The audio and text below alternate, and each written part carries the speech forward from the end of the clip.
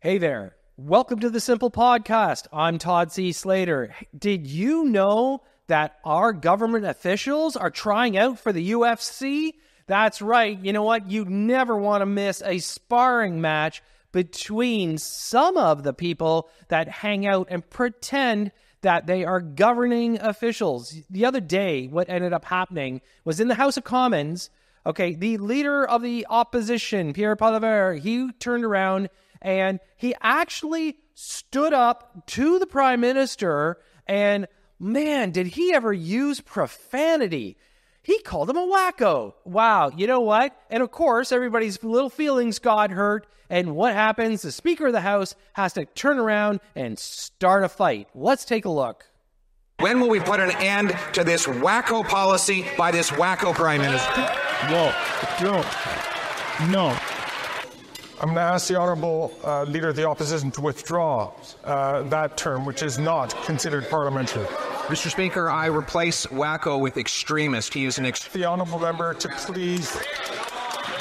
I'll replace it with radical policy. I am not asking to replace. I'm asking the Honourable Member to just simply withdraw. I simply withdraw and replace with the aforementioned adjective.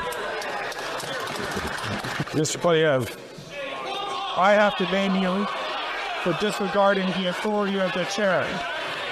Pursuant to the authority granted to me by Standing Order 11, I order you to withdraw from the House and from any participation by video conference to the remainder of this day's sitting.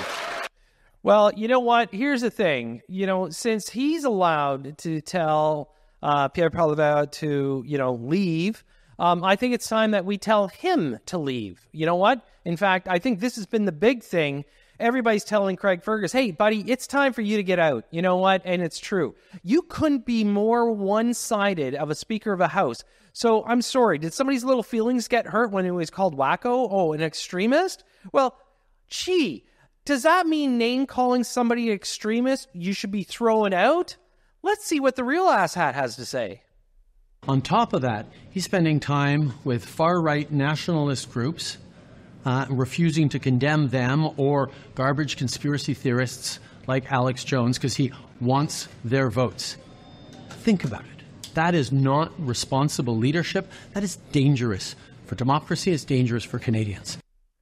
So this would be coming from the same guy that had to turn around and declare a state of emergency in Ottawa because the bouncy castles were too big, the hot tubs were too bubbly. I mean, come on. Extremist, radical.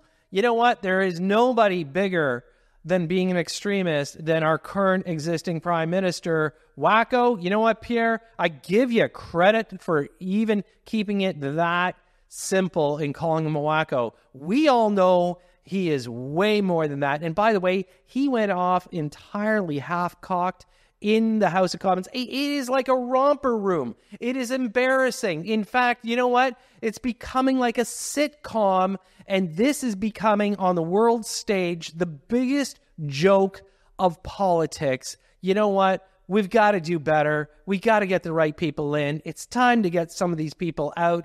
And in the end, you know what? As I wrap it all up, as I always do, make sure we take care of ourselves. As Canadians, you know what? Clearly, nobody, especially the leader right now of our federal government, gives a shit about Canadians. You know what? There was nothing right-leaning. He was just being called out, and he got his little feelings hurt. Thanks for tuning in.